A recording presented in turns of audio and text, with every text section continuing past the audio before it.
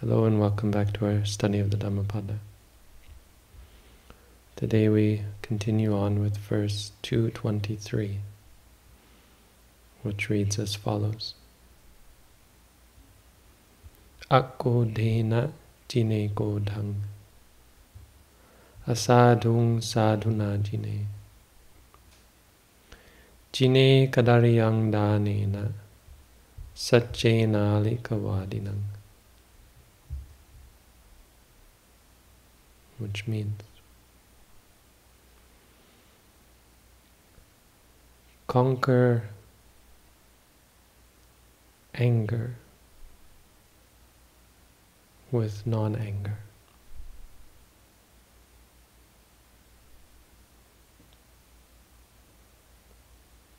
Conquer non-goodness or evil with good.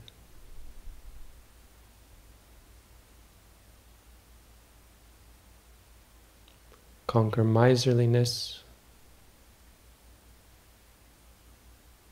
with giving, charity.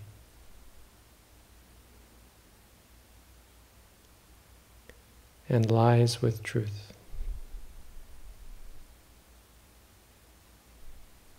Very powerful verse. This verse was taught in response to a story about Uttara, so a woman in the time of the Buddha. The story begins with Uttara's parents, her mother and her father, who were very poor, living in Rajagaha at the time of the Buddha. And the story goes that there was a festival once upon a time, and the king made a proclamation that everyone should enjoy themselves.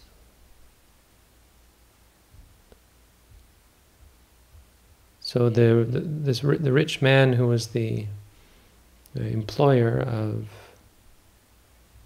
Uttara's parents asked the father whether he was going to take a vacation. Everyone was allowed to take a vacation. He said, "Vacations are for rich people." He said, "I'll continue to work if you don't mind." And he went to plow the field. And so on that day he told his wife, "Look, there's supposed to be a festival, but a holiday, but I can't take a holiday. It's not for us. I'm going to go plow the field. Just because today is special, bring me twice as much food as you normally would." That was his way of celebrating festival, telling his wife to make him twice as much food.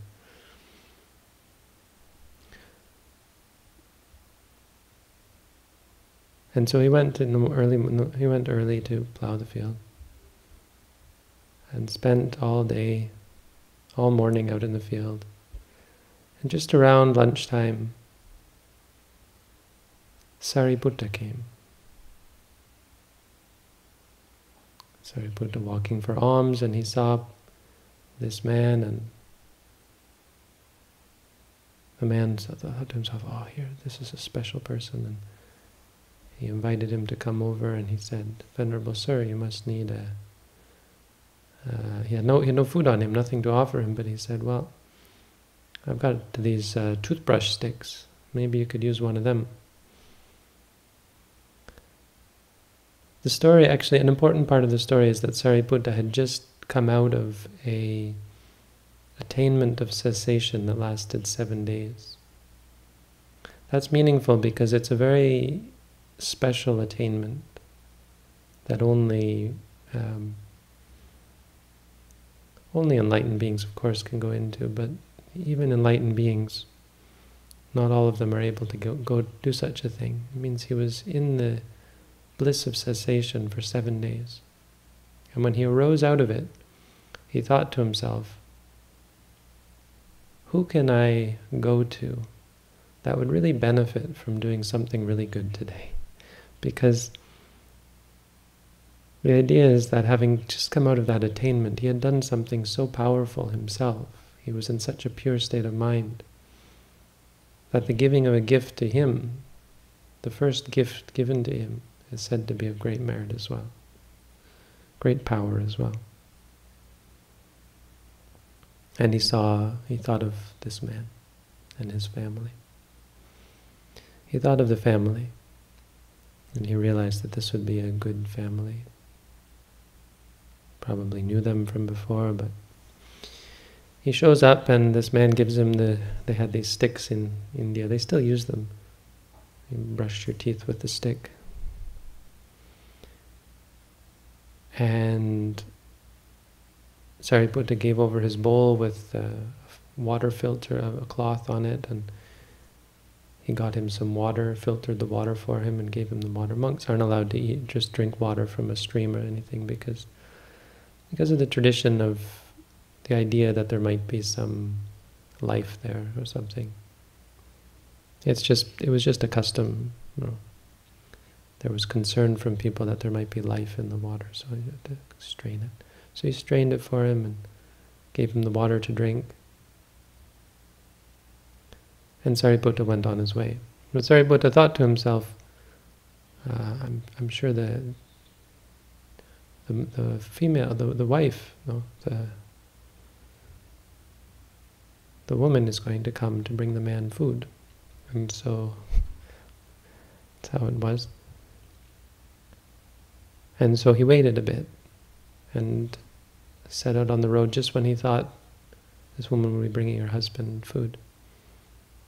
And so she saw him before she came to her husband. She saw him walking on the road and carrying this food for her husband, and thought to herself, there have been times where I met someone worthy. She knew who this monk was, obviously they were acquainted, and there's been times where I've met him or someone and I didn't have any food. And there have been times where I had food and wanted to give but couldn't find him. Here I have food and he's here, even though this food is meant for my husband. She came up to him and she said, this is an opportunity one doesn't take lightly. And so she poured the food into his bowl. She got halfway and he put his hand over in a sign that was enough, he wasn't going to take it all. And she said, look, you can't make a half portion. This was supposed to be for one person. Take it all. And she gave him all the rice, no food for her husband.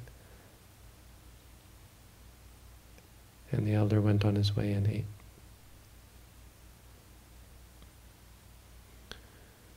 So as she went on her way to meet with her husband, she thought to herself, this is what the text says apparently, if I go there having taken this extra time because she was late from meeting the elder, he might beat me with his whip. Apparently the husband was not the nicest sort of person. And so she thought, I'll have to say something first. So she said, please don't be angry with me. Probably she was worried about the fact that she didn't bring him any food either. Please don't be angry with me. I met the Venerable Elder Sariputta on the road and I gave him your food. That's why I'm late and I have no food for you. She must have been a little bit concerned, afraid of what he might do. No, the way she said it actually was not that she was afraid. She said, if I don't tell him, and if he gets angry at me, all the good that we have done, that I have done on his behalf for all of us, it will be for naught. Very wise sort of, obviously she had some high-mindedness. And so that's why she told him right away, not even concerned for her own well-being actually. But it turns out he wasn't such a bad guy, though reserved judgment. He was happy. He said, "You've done a wonderful thing. This is great what you've done." And he was so happy. And he was weak, and he had worked all morning, and he was hungry and weak, but he said, "What you have done is incredible," and he was sadhu, was very appreciative of it. And he lay down to sleep because he was so weak. When he woke up, well, the story says, I'm not going to go into detail, the story says the field that he had plowed had turned into gold. Let's just say, as a result of the good deed, he became very wealthy. They became very wealthy. As a result of the power of that deed, miraculous things happened, and the family became very wealthy. We don't have to go into the details of what actually happened miraculously. Because the story again is about Uttara, their daughter. He became a very important treasurer in the city. He had so much money, the king said, "Do you know anyone else who has this much gold?" "No." "Let's make him the treasurer." So they made him the treasurer of the city. One of the treasurers maybe, because there was another treasurer who wanted to have his son marry their daughter. And the father forbid it. He said, "Nope."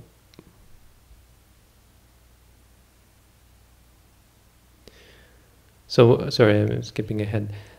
After they became very wealthy, immediately they invited all of the Buddha and the monks to come and eat at their new house. They built a big house, a mansion. And rather than waste their money on luxuries, they spent a lot of money on supporting the Buddha and his followers. As a result, they heard the Buddha's teaching, and they all became a Sotapanna as a result of this, as a result of taking care of the Buddha and hearing his teachings and patronizing the religion. And so it turns out that the son of this other treasurer was faithless, had no interest in religion perhaps at all, but certainly no interest in Buddhism, scornful of the Buddha and his teachings, and he said, "There's no way I can give my daughter to you." But he was pressured, and and eventually he gave in. And the daughter, of course, had no say in it. It's the way things were. And so she went to live with this son of the other treasurer.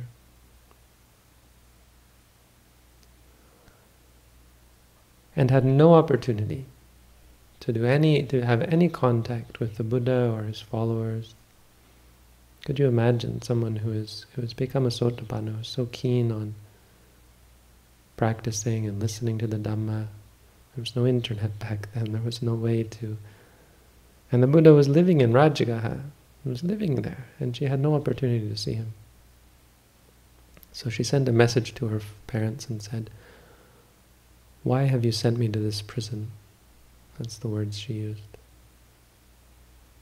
"I have no opportunity to do anything good. My life is meaningless," she said. "This is like being in prison when I know that the Buddha is here to be learned from." And so the parents were quite aggrieved, and they sent her 15,000 gold coins. And this is their instruction.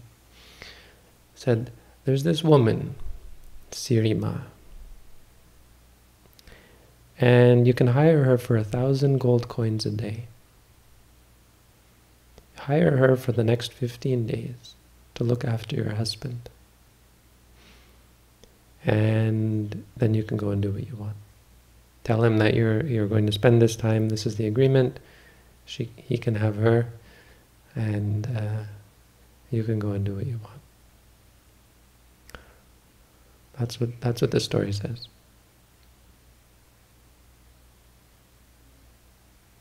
It's actually a famous story. The next part is what makes it so famous. Uttara was so happy that she would now have time to spend all her time, and she went to the Buddha and she said, "For the next 15 days, please come and receive food in our house."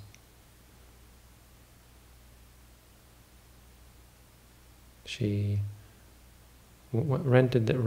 she hired this woman, Sirima, went to her husband and said, "This woman is here for you. She will be your woman for the next 15 days.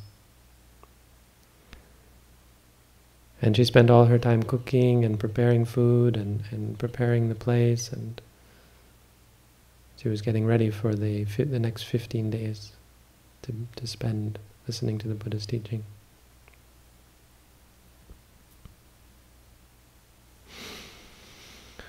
And the husband saw her I guess that day, went to see what was going on. No, I think this was after 15 days. After the 15 days. He had spent 15 days now with this woman, and he was looking out the window, and he saw her rushing around, spending all this time and effort. And he saw her and he laughed. He thought to himself, spending all that time for those bald-headed recluses. And she's happy about it. And he just laughed at her scornfully and turned away. Sirima saw this.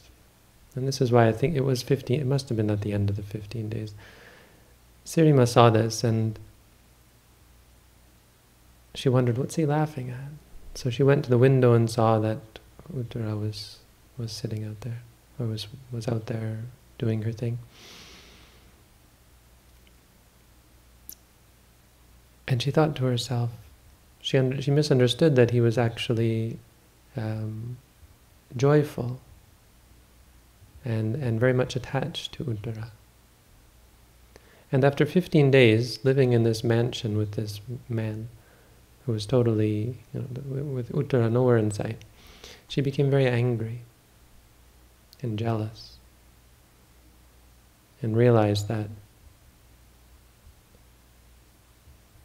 she wasn't his favorite, that she wasn't the most important person in the house. And so she decided that she got very angry and she was blinded by it and decided to hurt. She had to hurt Uttara.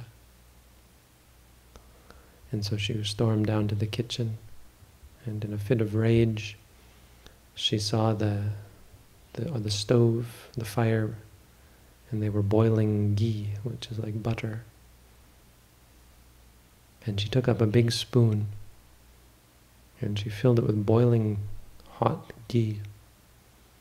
And she went to Uttara and threw the butter in her face.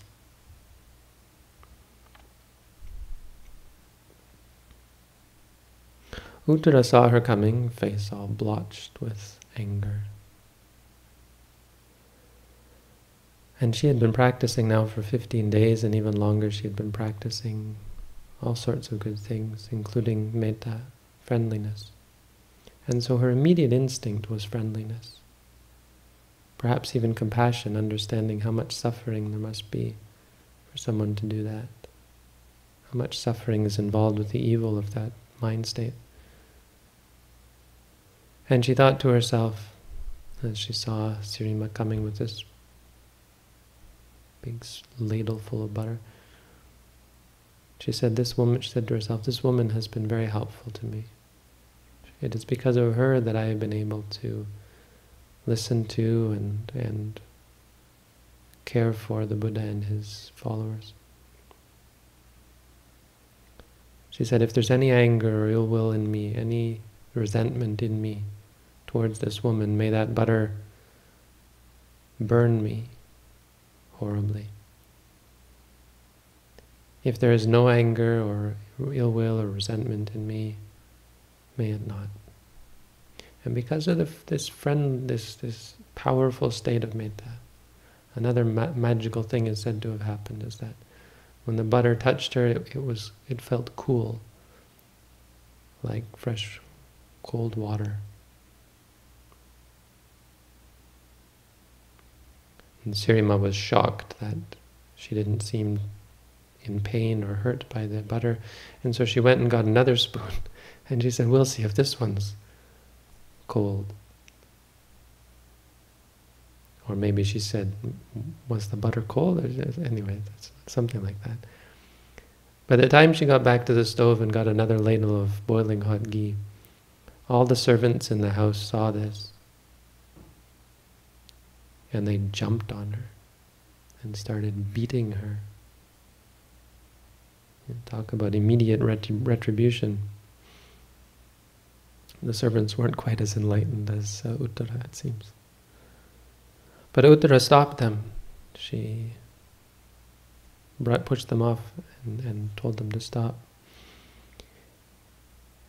And she picked up, she took Uttara and she bathed her and put salves on her wounds and everything. And asked her, why would you do such a thing? Why would you do that? And Sirima was racked with guilt, realizing what a horrible thing she had done. And just, feeling the friendliness, shocked by the fact how pure Uttara was, to not even be angry or upset and to care for her after the horrible things she had tried to do. And then ask her why she would do such a thing. And so she bowed down to Uttara and said, please forgive me. I've done a horrible thing. Uttara said to her, I am a daughter, and my father is still alive. If my father forgives you, I will forgive you. That's what she said.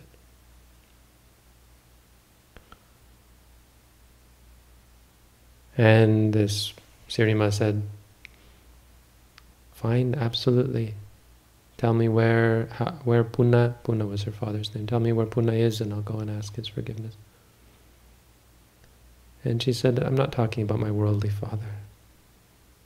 I have a greater father than that, and that's the Buddha. He is my father in spiritual life. Not just my father in this one life of samsara. And she said, you must ask forgiveness of the Buddha. And so Srima said, absolutely, take me there. And the Buddha came, I guess, they went to the Buddha, or the Buddha came to them. And Sirima immediately got down on her knees and said, please forgive me. And the Buddha said, what have you done? And Sirima told him what she had done and told him what Uttara had done in response. And the Buddha turned to Uttara and said, sadhu, sadhu. You've done a wonderful thing. What you have done is the right thing. And then he taught this verse. Akodhena jine kodhang. One should conquer anger without anger. So, the lesson of the story, I think more than anything, is the power of goodness. Apart from the lesson of the verse, the lesson of the story in two ways shows the power of goodness, and that's the first way is the great fruit of their kindness and generosity towards Sariputta.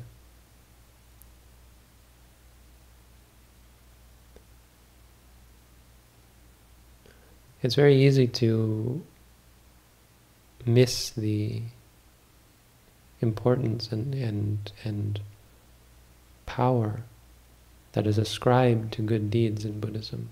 We focus very much on things like meditation and the development of positive psychic qualities or mental qualities. But there is a great power to goodness in general that shouldn't be ignored, whether it be charity or whether it be ethical principles.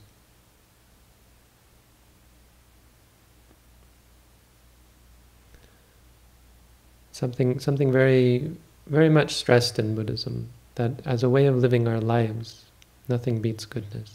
Good deeds, that charity does have fruit.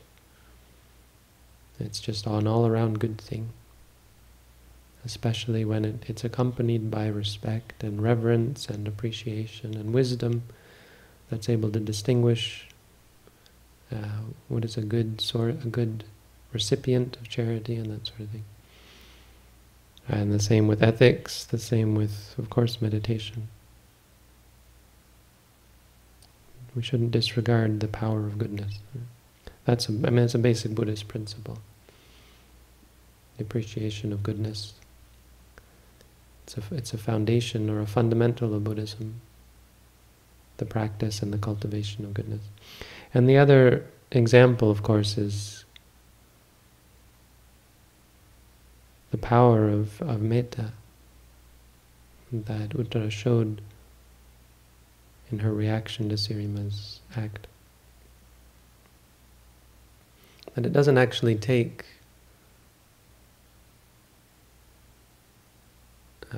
physical acts of charity or kindness, even speech, to perform great goodness and to have a powerful impact on the world. The simple state of mind, you see, is so powerful. I think people often wonder what the benefit of meditation is. It seems like just a vacation, an escape from trouble. And you hear about metta practice and you think, well, okay, you're just going to sit around and think good thoughts. What did that ever accomplish, right? Here we see a clear example of how powerful metta can be. And I don't think you have to believe that it actually cooled the butter. If we put that miraculous aspect of it aside, the real power isn't in that. That's not the real power of metta. The power was in how strong an impact it had on Sirima. Changed her from a vindictive, mean, cruel, jilted lover to a contrite, remorseful, humble, supplicant, or you know,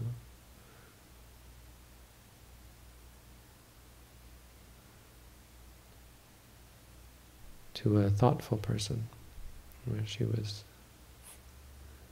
remorseful and asking forgiveness. All because Uttara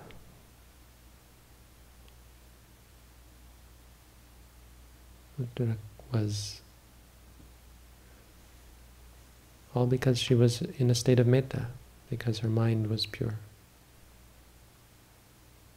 because she had cultivated and developed this quality of metta to such a degree that she was able to see clearly. Metta really comes hand in hand with seeing clearly. She was able to see clearly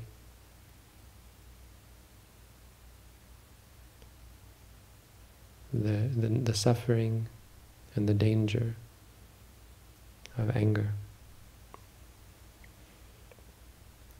and feel compassion and feel kindness towards Sirima. And that was enough to change Sirima's attitude, accompanied with the kindness she showed after the servants beat the living crud out of her.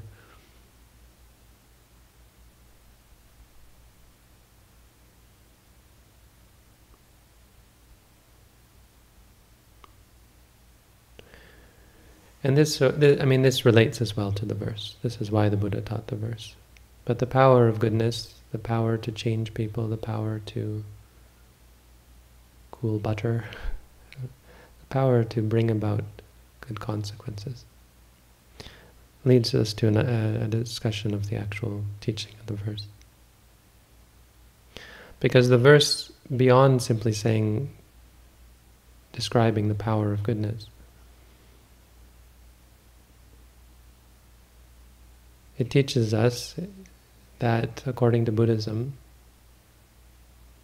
or that Buddhism falls into the camp of those teachings that we often recognize in the Christian saying, "Turn the other cheek." Because, of course, there are other religions and philosophies that believe in the concept of an eye for an eye. And they are very different concepts. Not to point to this religion or that religion, but it's not proper to say that all teachings are the same. An eye for an eye is a very different concept than turn the other cheek.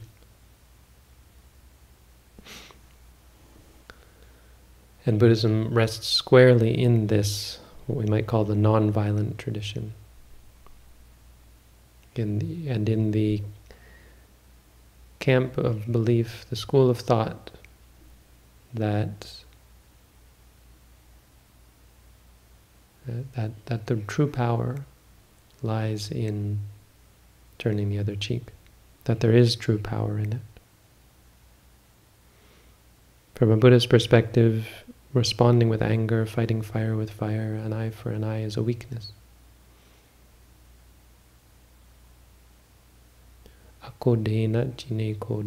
So often we want to conquer people who are angry with anger.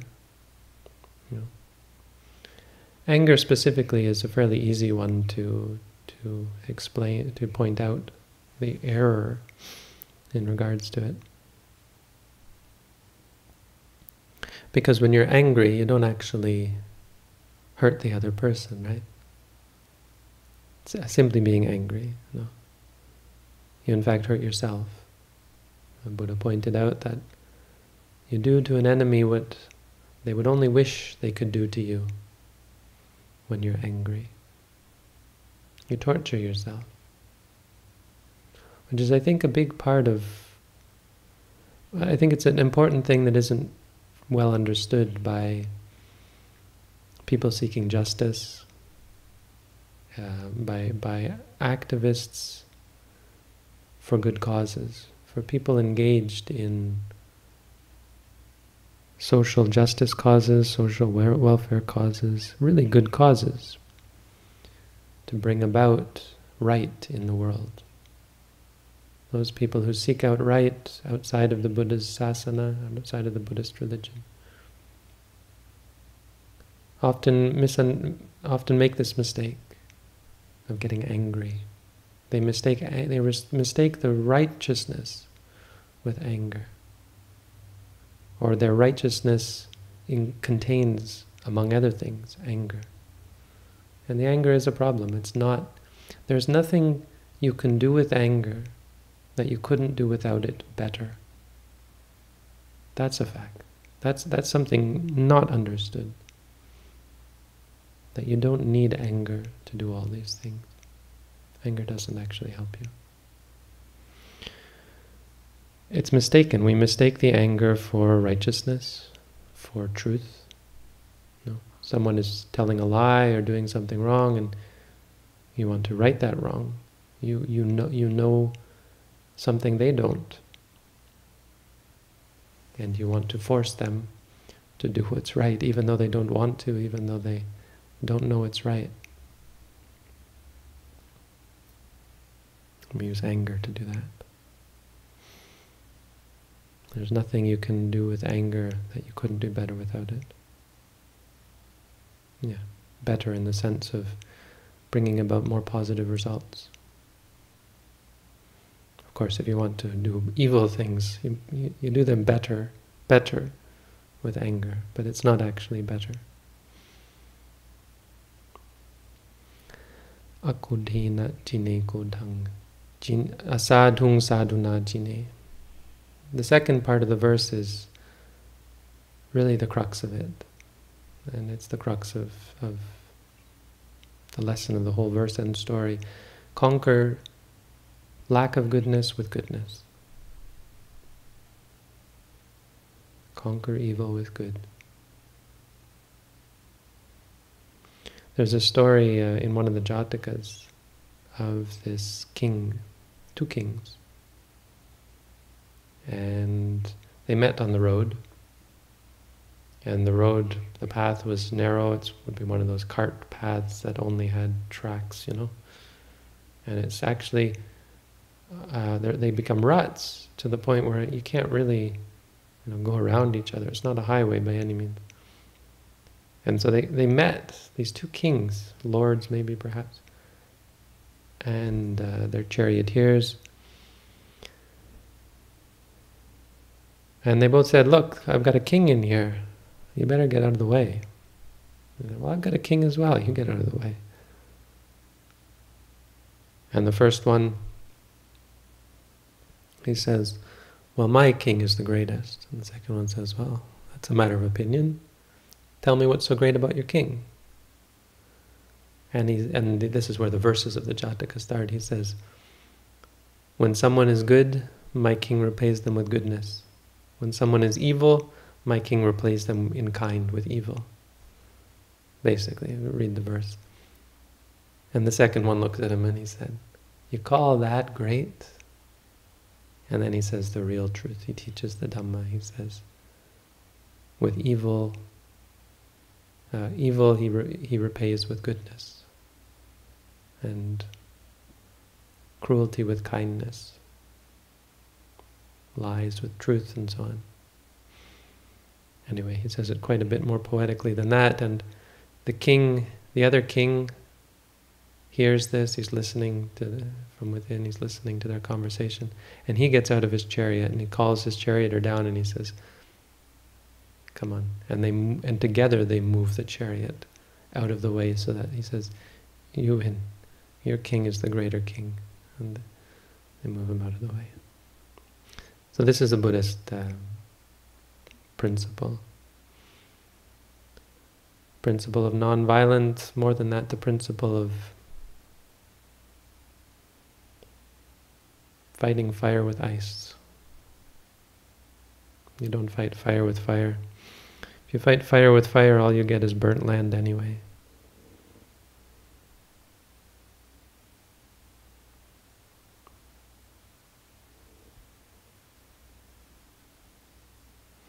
If you think of the great power of non-violence, I remember in high school we watched these videos on the civil rights movement in America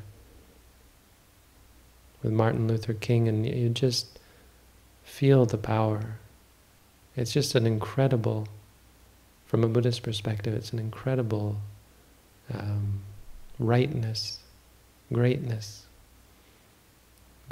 of mind and purpose and righteousness. When you do the right thing and you know you're doing the right thing. The way they protested in a non-violent way at the time was just incredibly powerful.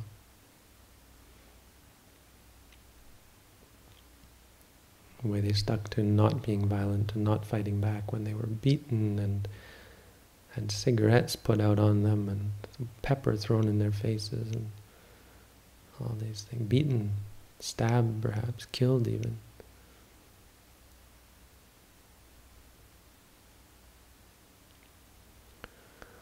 Asadhung sadhuna jine.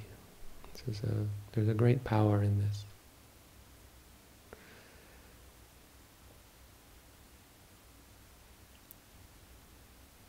Jine kadariyang danena. Miserliness you conquer with charity, with giving. I think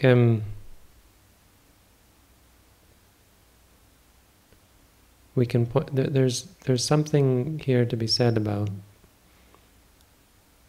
this general movement. See, in the world today, there is an incredible inequality. We have billionaires, we soon maybe will have a trillionaire, trillionaires, individual people who hold so much wealth, it's incomprehensible. And we have people even now, right now, who are so poor, they don't have enough to eat, they don't have any money, they might be greatly in debt. People who are slaves, basically.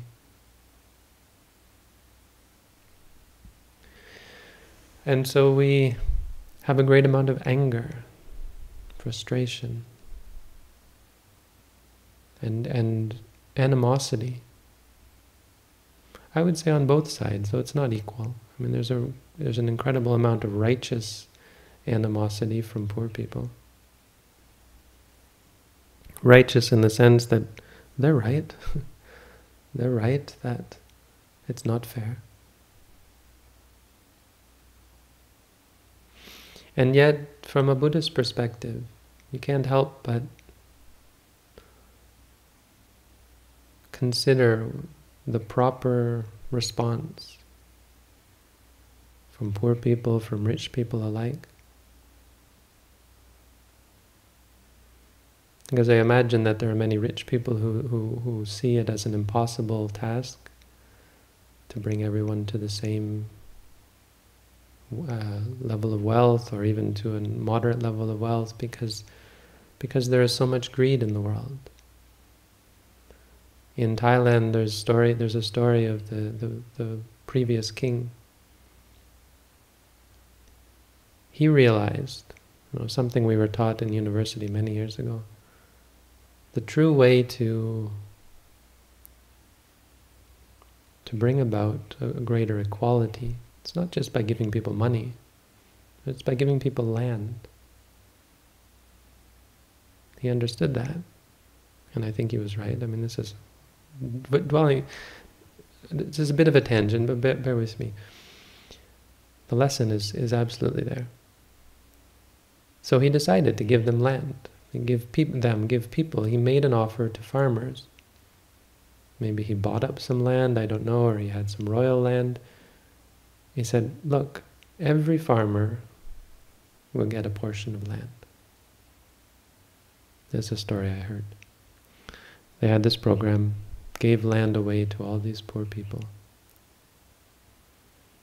thinking that if people have land, they will be able, at the very least, to live, to sustain themselves, to have a livelihood, to have some kind of farm or pasture or so on, some way of making a living. And apparently, the most, if not all of them, turned around and sold the land back to the rich people for money. It may be not quite perfect story, but it is an example of how difficult it is. And what I mean by telling that story, what I mean to point to,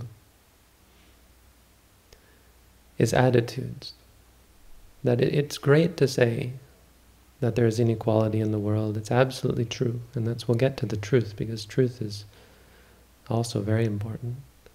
Telling the truth, declaring the truth. But if our state of mind is one of greed, if it's in a way quite self-serving for a poor person, potentially, to rail against the inequality in the world.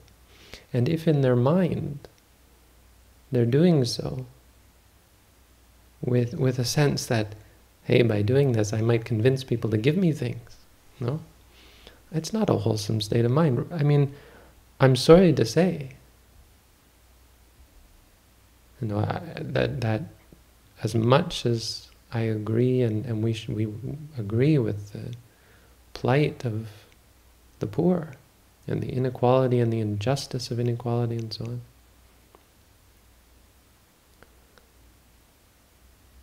There's something wrong with your point of view. You're never going to be happy just because people give you things. If your whole reason for doing it is anger at not being treated fairly, greed for what other people have, no matter how much you might deserve it, you're not in a good way. if you want to truly conquer, and this is what actually I think many people who have suffered poverty, what they know, if you want to conquer miserliness, you do it with charity, you do it with kindness. There was this book I read once, a story of this man who, telling his story about, it's a very famous book in America, I think The Road or something, I can't remember what it's called. His journey as a bum, as a hobo, which I thought was very much like being a monk, in some ways. Not most, but in some ways. And he talked about charity. He said, rich people don't understand charity. He said, you can go begging, because he would go and beg, and literally beg, and often make up stories and lie and so on about his plight. But he said, poor people will share the last morsel they have with you. Rich people will throw you out the door. So it's quite true that poor people, and you'll often see this, someone who has understood and experienced poverty, and it's quite a moving sight when someone who has very little shares what they have. It's quite powerful, moving. If you've ever been moved by something like that, it's like how Sirima was moved by Uttara, moved by greatness. That's the power of goodness. That's the power of charity. True charity. You know? A rich person might give unthinkingly. A poor person might give a small fortune unthinkingly, regretfully, begrudgingly. But a poor person who gives maybe just a meal, one day going without food, for them it means a lot. And they do it with a whole heart, even though it may be difficult for them to do. There's a great power in that. So I think absolutely there is something to be said here about the importance of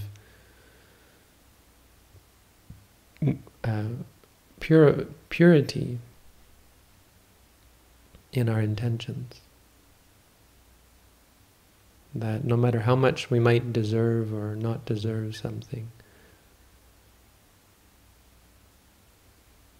really there's a sense of deserving in a very different way. A person with an impure mind, it's hard to see that they deserve anything but suffering. There's a person with a pure mind, they're the ones who deserve great things. And finally, satchena alikavadinam. Satchena, with truth, alikavadinam, one who speaks falsehoods. So, it sounds like it's just saying someone lies to you, don't lie back to them, but it's actually, I think, deeper than that. Some people not only lie, but they promote falsehoods. I think this verse is, of course, highly applicable to us as meditators. I suppose I'm talking about it on a relatively worldly side, but let's talk about as meditators in a second, because it's interesting from a worldly perspective. If we talk about rich people, politicians, they not only lie, but they coerce. They promote and they propagandize. They intentionally mislead and promote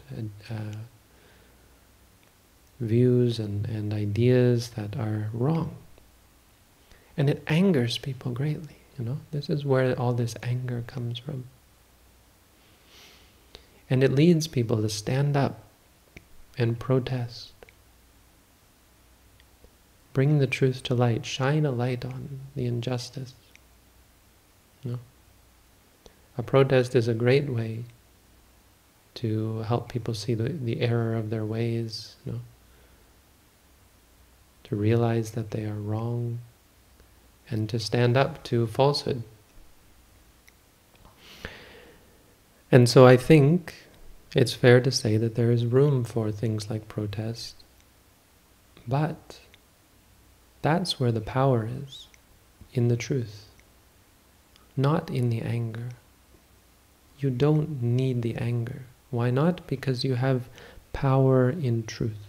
And that's, I think, one of the biggest misunderstandings, the conflating anger with truth.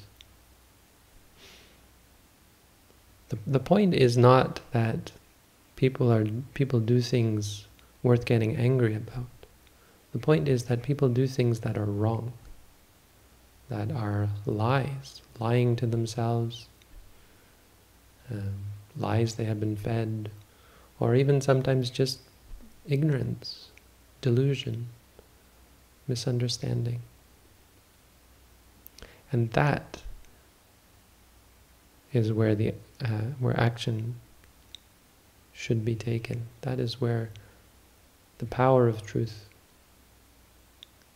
shines.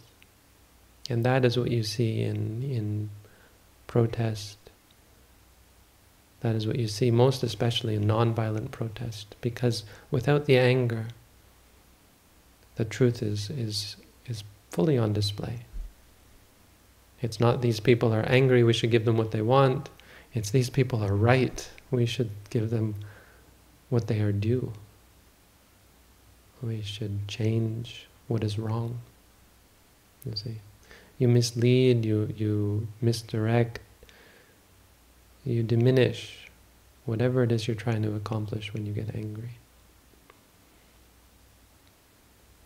So, as I said, this is a fairly worldly summation, but how it ties into our practice, I think, is incredibly evident from the first, where Uttara's parents were able to put aside their own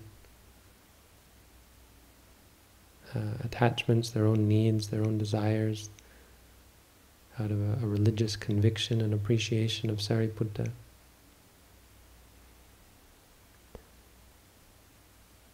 To Sirima, to Uttara, who had an incredibly developed mind. And finally to the teachings in the verse, it all speaks to qualities of mind and how important the qualities of mind mentioned here are to develop.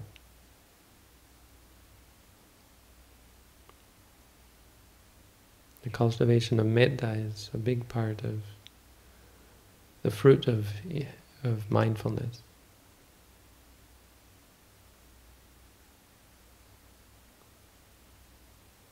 When we clear our minds, we're able to appreciate things as they are. You know, the ability of Uttara to see the state of mind that Sirima was in, and the reality of her situation, as she was coming at her with it, rather than being afraid, rather than being concerned for her own welfare. Even Uttara's mother, who rather than be concerned with her own welfare, thought only of the goodness of the act. Akodena jineko dhang. And how do you conquer anger without anger? Through clarity of mind, absolutely. How do you approach someone who is angry at you without anger? This is the power of mindfulness, when you are able to see clearly. Anger doesn't have to be a response. How quick are we to respond to evil with evil, anger with anger, greed with greed. You want it? No, I want it. I deserve it. No, I deserve it. Someone wants something from you, immediately we become greedy. You know, even though before we have a chance to even think, all right, I can do without this, that's fine. The immediate reaction is to become greedy. Someone tries to manipulate us, to lie to us, we immediately become defensive. No, the eye for the eye. It's a instinct in us. It's a weakness we have. And so this is the greatness, a greatness that comes from mental development, to be able to respond to anger without anger, to greed without greed, to delusion without delusion. This is the fruit of our practice. So that's the verse for tonight. Thank you all for listening.